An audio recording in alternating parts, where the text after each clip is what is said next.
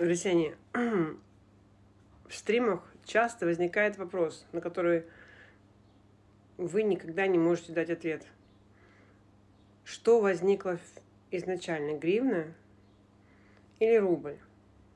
Хорошо, давайте еще раз осветим, что кто-то из вас наконец-то понял. Значит, украинская гривна, валюта Украины, все знают, как выглядит валюта Украины, но мы идем в историю. Тут можно промотать. История. История.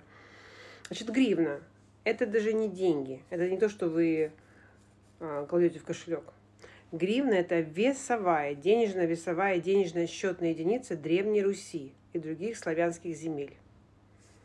Название гривна происходит от украшения из золота или серебра в виде обруча. Вот это вы не знали. В начале, когда еще были там 10 век, не было никаких рублей. Для того, чтобы рубить, нужно что-то иметь. Да? Так вот, то, что рубили, это был обруч, и он назывался гривна. Этот обруч был из золота или из серебра. Чтобы вы знали, что такое гривна.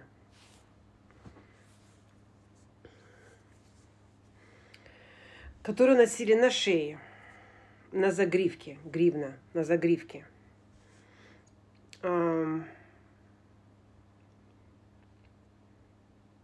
Поскольку это количество серебра могло слагаться из определенного числа одинаковых монет, возник счет на их штуки.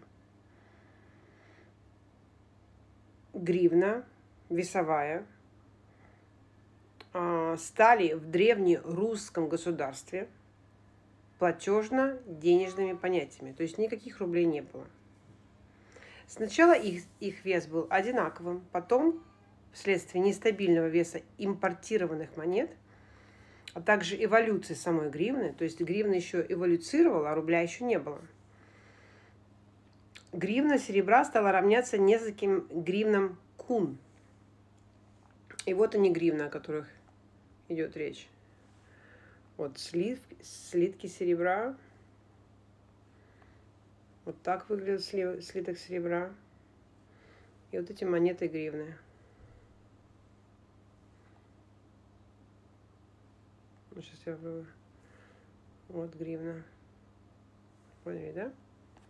Это та вещь, которую вы вообще не знаете, россияне. Вы все время рубль старше. Вчера зашел ко мне белорус и говорит, Москва старше Минска. Я его отпустил, говорю, иди изучай историю Минска, историю своей страны.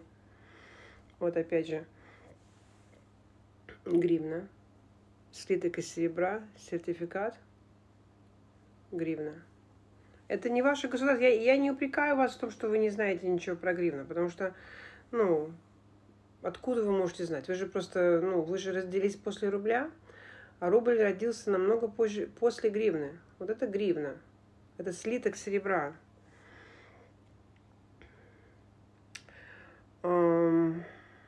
Что-то еще? Тут много всяких. В Киевской Руси с XI века в обращении были киевские гривны шестиугольной формы, весом около 140-160 грамм, служившие единицей платежа и средством накопления для Золотой Орды. Дальше. Новгородцы платили Киеву дань, тоже гривной. И рублями не платили. Значит, была новгородская, черниговская гривна.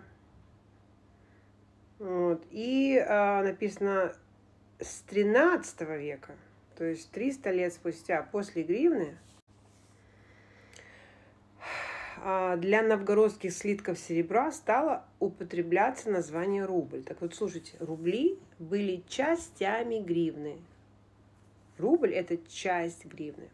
Или кусками серебра с зарубками. Рубль – это зарубок, означавшими их вес. Каждая гривна делилась на 4 части.